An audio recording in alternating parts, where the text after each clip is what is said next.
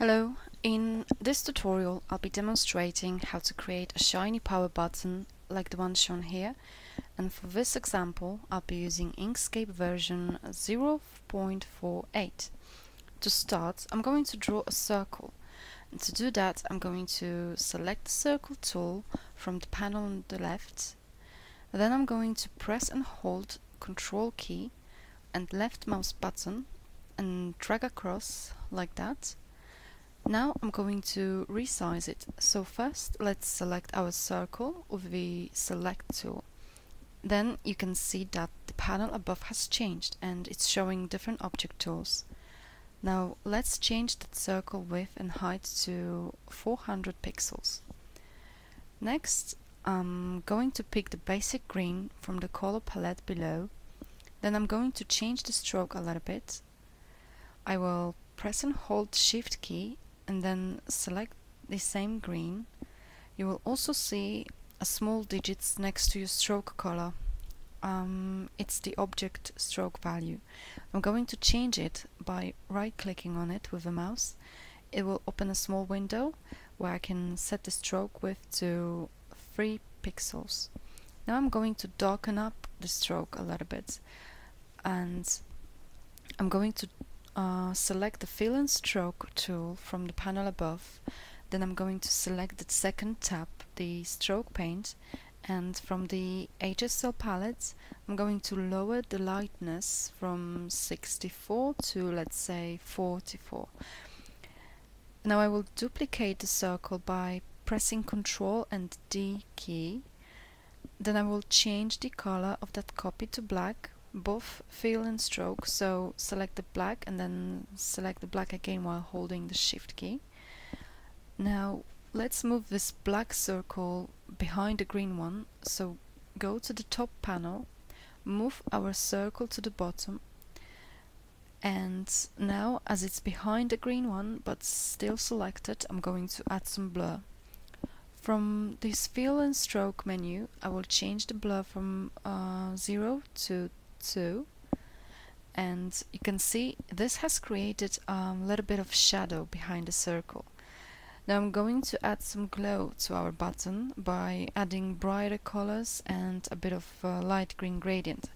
So first duplicate the top circle again, then make that copy smaller by holding this arrow here together with the Shift and Control key. Now go down and remove the stroke by right-clicking on the stroke color and select Remove Stroke. Then select the bright green from the Fill and Stroke menu on your right. You can set it by changing the hue value to 50, then leave saturation as it is, then change the lightness to 120, and using the alpha channel decrease the opacity to 190, which will give us the nice light green, slightly transparent effect. Then set the blur to 20, and now I'm going to add a gradient, so make another copy by pressing Ctrl D again, and from the left hand side panel select the gradient tool, and at the top left hand side corner you will see a couple of square buttons. The first one creates a linear gradient and the second one is for radial gradient. So click at the second one, and once it's selected, left click and hold in the middle of it, of the circle, and drag to the top of a circle border till about there, and then release. You will see that the gradient was created now, and it's showing two lines connected in the center with a small square. So click on that square to select it and change its color to yellow. Then from the Fill and Stroke menu increase the lightness to 220. Then we need to create a power on-off symbol that will appear in the middle of our button. So first select the circle tool, now draw it while holding Control key, and click on the select arrow and change the width and height to 200 pixels. Then remove the fill and change the stroke color to the main green And to change that circle into the on-off shape, I'm going to go to the main menu, select the path and object to path from the list. And this will allow us to modify the shape as we want. Then select the Edit Paths by Nodes tool from the left hand side panel, and now you can see the 4 nodes around the circle. And if you select the top one, you will be able to see its handles. Now we are going to cut that piece at the top, but to make it even, we're going to use grids as our guides.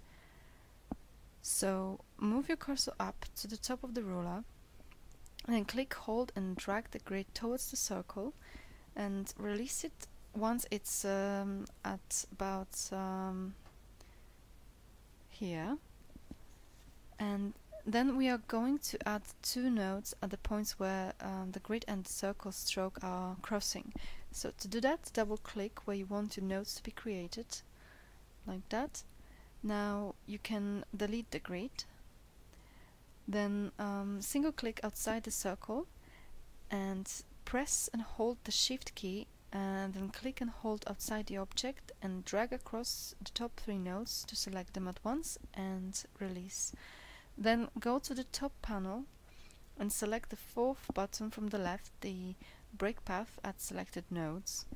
Now click at the top one and press delete, and repeat that again. Now press the select tool, then go to the fill and stroke menu, click on the 3rd tab, the stroke style, and set the stroke width to 30 and select round cup. Now select the Align and Distribute tool from the top panel, then select the main circle first, then hold Shift button and select the 2nd shape, then set it relative to first selected, then align vertically like that, then click here to align it horizontally. Then choose the Bezier tool from the left hand side panel, left click to start drawing, like that, then hold Ctrl and move up, and left click again, then right click to finish. Now click on the select tool, then at the top panel change width to 0.1 pixel and height to 100 pixels. Then move down and make sure the stroke is green. Now go to fill and stroke, and from the stroke style set the width to 30 and set the round cup. Now position the line towards the first shape, so the 2/3 of it are inside the circle.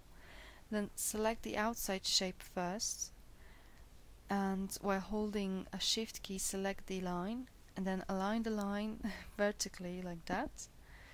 Then go to the top panel and select the group selected objects to group them together. Then press Ctrl D to make another copy and change its stroke color to yellow. Then add a blur, 3 should be enough, and move object 1 level down by clicking at the top button over here.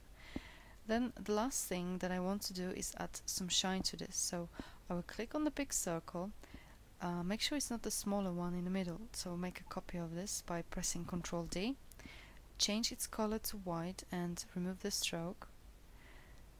Then I'll grab this arrow down here and move it up a bit while holding Ctrl key, and this will allow me to change the size of that circle proportionally without changing the position of the top of that shape. So now let's hold the arrow on this side here and move it to the right holding the Shift button.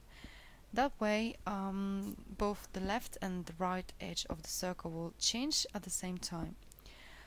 Next, go to the gradient tool here and click on it, then choose the linear gradient from the top, then click somewhere at the top of that shape and drag down till about here, so the bottom edge is almost transparent. And that's how you can make a shiny button with a power on-off shape in the middle. Hope you liked this video. Please subscribe, and thanks for watching.